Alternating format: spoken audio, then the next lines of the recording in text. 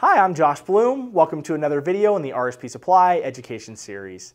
If you find that these videos are helpful to you, it certainly helps us out if you could give us a big thumbs up and subscribe to our channel. In today's video, we are going to continue on in our brief video series in which we have been discussing how safety relays function and in what types of situations they are used in. As mentioned in our last video, when you understand the basic hardware components that are used and how they function, understanding these safety relays becomes much easier. In our last video, we focused on the type of contacts that are commonly found in safety relays, which are known as force-guided contacts. As a quick recap, these contacts are mechanically connected to another, and because of this connection, the normally closed and normally open contact can never be closed at the same time. If you haven't already seen that video, we will link it in the description below, as it has a ton of valuable information that will help you better understand the safety relay functionality. For the purpose of this video, we want to focus on some other hardware features that are common to safety relays that enable additional safety functionality. We hope that by the end of this video and this series, that your understanding of safety relays has grown, and that you have the confidence to use, troubleshoot, and select a safety relay. So let's get to it. In traditional relays, when a coil is energized, the contacts in that relay will change state.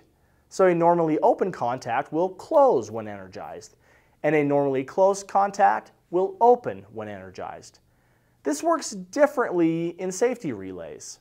Instead of simply providing the correct power to the relay to enable the contacts to function, safety relays rely on multiple conditions to be met at the same time in order for the relay to function. This reliance on multiple conditions increases the safety factor of the relay. In other words, the more conditions that are required to be met, the harder it will be for the relay to become energized, therefore increasing the level of safety it provides. Even if one condition is not met, the relay will not energize. Conversely, if the relay is already energized, it will only require one of the several conditions to change states in order to de-energize the relay and return the contacts to their normal positions. Let's use an example to better illustrate this concept. Let's assume you have a safety relay that is wired to a motor, the normally open contact on the relay, and a separate safety indication light that is always on, the normally closed contact on the relay. This light will only turn off when the relay is energized, which in turn will power the motor. In order for you to provide power to this motor, several conditions will first need to be met. First and foremost, power must be provided to the relay. This power can come straight from a power distribution circuit with no control, or it can also be provided through a controlled circuit, such as a PLC, another relay, a closed contact from something like an e-stop, safety door, or other contact closing methods. Once the safety relay has power, it will then have more conditions that need to be met. How many conditions will depend on the safety relay. These conditions typically consist of several open circuits that need to be closed with a simple set of dry contacts in order for the relay to fully energize and change the states of the contact sets. These open circuits can be wired to just about anything. So using our example, one of the circuits could be wired to an e-stop that when depressed will open the circuit, thus de-energizing the relay. One of the other circuits could be wired to a safety door that requires the door to be shut in order to close the circuit. So if this were the case and we wanted to fully energize this relay, three conditions would need to be met. First, the relay needs power. This can be with a controlled circuit or no control. Next, the safety door would need to be shut in order to close that circuit. Lastly, you would need to ensure that the e-stop is not depressed, or that it is in its ready state.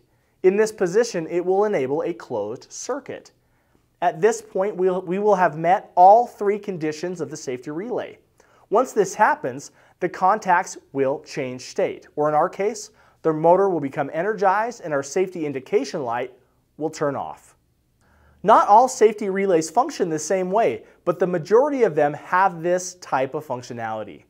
These condition requirements, coupled with force-guided contacts, enable safety relays to provide a nearly fail-safe working environment. Without these types of relays, it would be much more difficult to provide the level of safety that is needed in many of the industrial and manufacturing environments that they are found in. Again, with some basic understanding, you can better understand how these devices function and help to keep our workers safe. In the last video in this series, we are going to provide a real-life mock-up of a fully functioning safety circuit so that you might continue your understanding of how these sometimes complex circuits actually function. So make sure to follow along as we continue to learn more about these critical safety devices. For a full line of safety relays and thousands of other products, please go to our website. For more information or other educational videos, go to rspsupply.com, the internet's top source for industrial hardware. Also, don't forget, like and subscribe.